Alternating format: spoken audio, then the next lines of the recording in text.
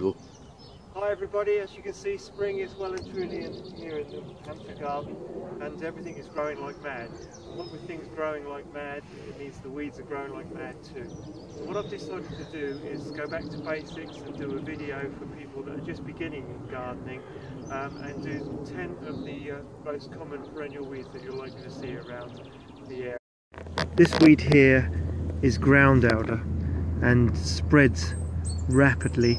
So we've got to try and dig this out and get as many of the roots as we possibly can.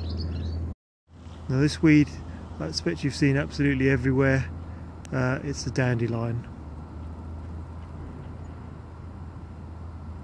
You need to dig this one up with its roots in entirety so that it doesn't rejuvenate itself again. And this one here is yarrow.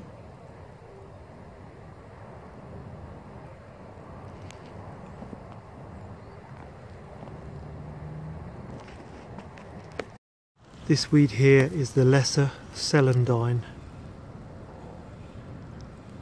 Another one that takes over very, very quickly and can spread through a whole border.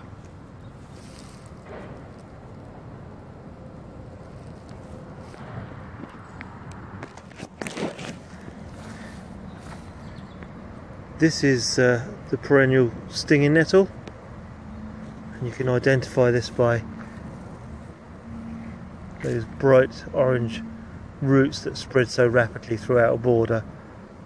It's constantly causing problems to gardeners. Here we've got a common daisy. Show you the leaves. So you can a little bit of buttercup there as well. These are the leaves of the daisy here.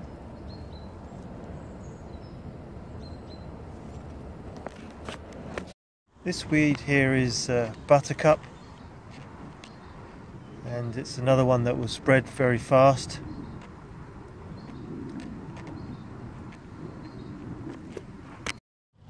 This is a dock plant, another perennial, very common. And if we go just over here, we've got another, being a bit cheeky, another buttercup.